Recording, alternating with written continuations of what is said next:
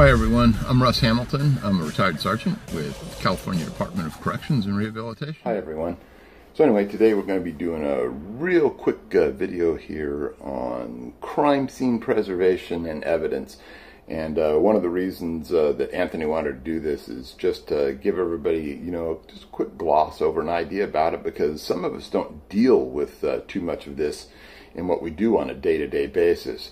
Now me, I'm no kind of expert or anything on crime scene preservation or collection of evidence and that kind of thing.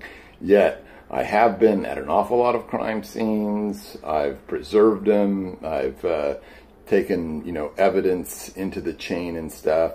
And so, based on that, I do have a few things to say and a few pointers that I can give you on making sure that you do that in the right way.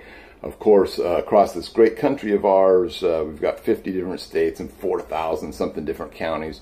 So you're going to have, a lot of different policy differences, procedure differences, and even within the law books, different things that you have to cater to with regard to penal code and so forth.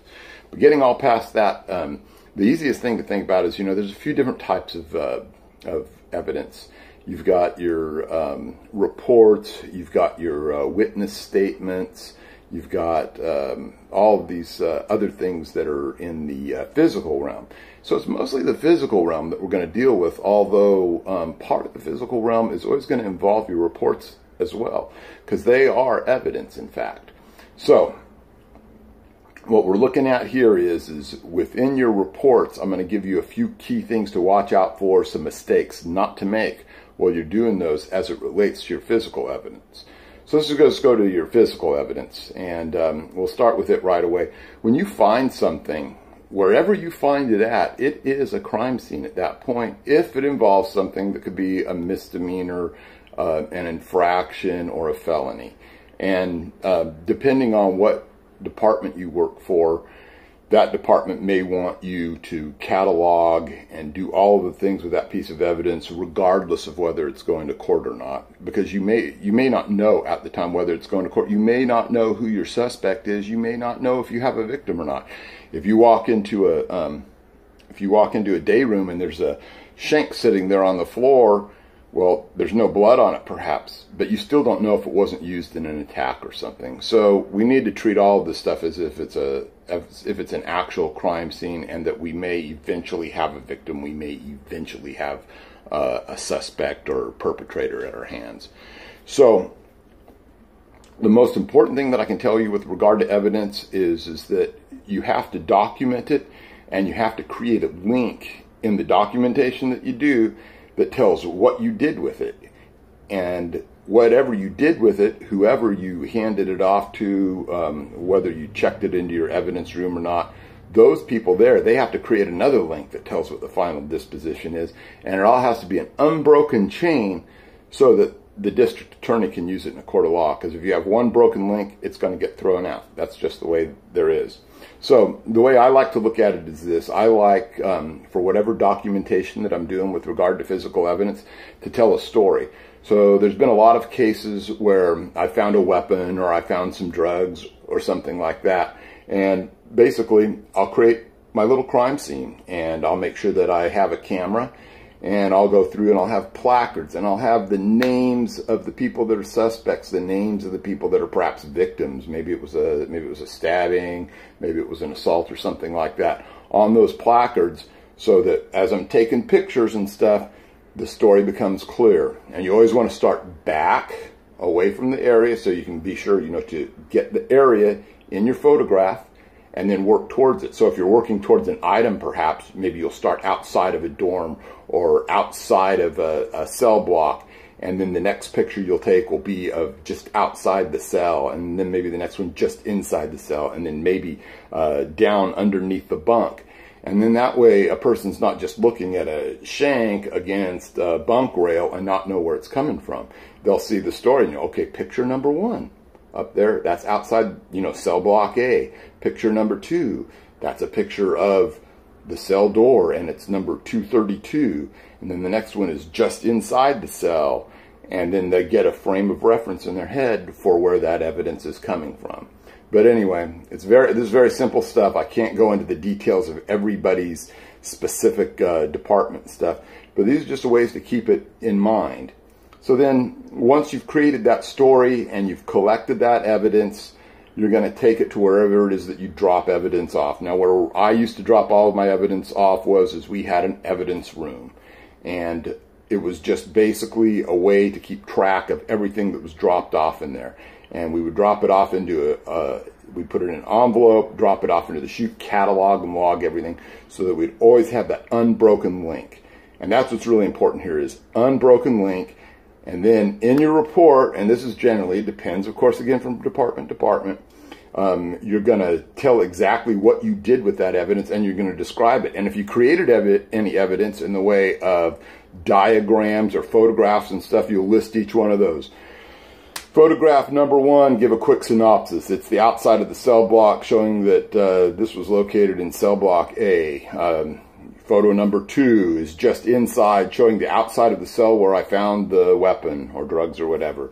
Number 3 shows the inside of the cell. Number 4 shows a close-up of exactly where I found these items, and they were not in situ, which means that you removed them and took them out because you didn't know what they were at first. Or maybe they are. Maybe you saw it and it was still there and you didn't mess with anything. So then it is in situ, means in the way that you found it, right?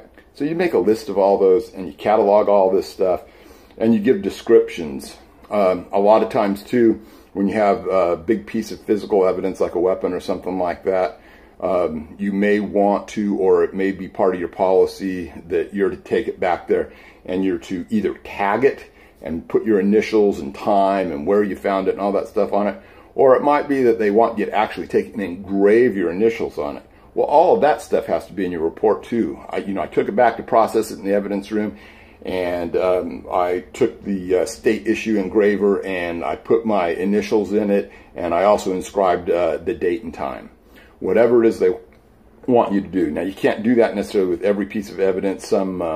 Some weapons may not hold up to that. Of course, you can't do it with dope. But the next thing I need to get down to here is the descriptions. Keep your descriptions simple. Otherwise, under cross-examination, you're going to wither. Just put down, I found an improvised makeshift stabbing weapon, makeshift improvised slashing weapon, makeshift improvised impact weapon, parentheses, slung shot. If you don't know what that is, look it up. Things like that, just to keep it simple, because otherwise you're going to get crucified on the stand, I guarantee you.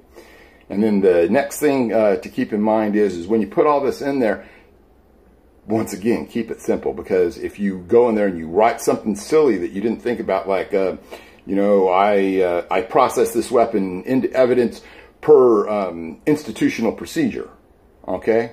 Well, what did you just do there? You just opened up a big box of worms for who? For the defense attorney, right? Because if you're up there on the stand, you go, okay, well, explain to us what this institutional procedure is. And you can't do it out of your head, and you varied in any simple way there, and then they're able to go and subpoena for the records, but not for your departmental operational manual, and you varied in any little way, it can end up to be some kind of circus, let me tell you. Okay, the next part of physical evidence that you probably won't deal with too much is forensics. And forensics has to do with things like fingerprints and collection of bodily fluids and that sort of thing. I never did too much of that, but there's situations that you might get into where you might have to collect a blood stain or something. Not really going to go into that other than to say you follow the same exact guidelines, although most of those things get turned directly over to a lab. The one caveat here that you have to be really careful of is there's a whole big section now that has to do with PREA, and it has to do with both our victim and our perpetrator. If you have a victim, that person is going to be treated differently, in that if they leave the institution to go have a medical evaluation and to have a forensic nurse collect evidence, they're not going to be allowed to take a shower. They're not going to change their clothes. None of that stuff is going to happen. They're going to be transported as is. And the same thing goes with a perpetrator. If we have a perpetrator in some sort of rape crime, they're not going to be allowed to shower. They're not going to be allowed to change clothes, any of that stuff. All that stuff is going to be done possibly at an outside facility. Some of you may have actual forensic nurses that work and are on duty. But in any case, it's going to be up to you to collect that evidence that they present, unless they directly submit like bodily fluids and swabs and that sort of thing. But you're still probably going to have to collect those clothes. You're still going to have to collect that evidence, and you're going to have to make sure that it's an unbroken chain when you bring it back. Also, don't go out there without a change of clothes for that inmate, victim, or perpetrator to come back in. So these are just a few things to think about. I'm just keeping it really basic. Like I say, I've collected a lot of weapons, collected a lot of dope, collected a lot of cell phones. But those things are worth treating as evidence, even if they're not controlled. And let me just give you a quick example. Let's say you find an uncontrolled cell phone, and you just decide that you're going to chuck it by the wayside, or you're just going to throw it in some evidence bin over at investigations, and you're not going to do the paperwork on it. And then somebody decides to hook that phone up, and they find out that there's been orders sent from that phone to attack or kill somebody, or make a drug drop, or have an escape. Guess what? That evidence is out. So treat this evidence stuff seriously.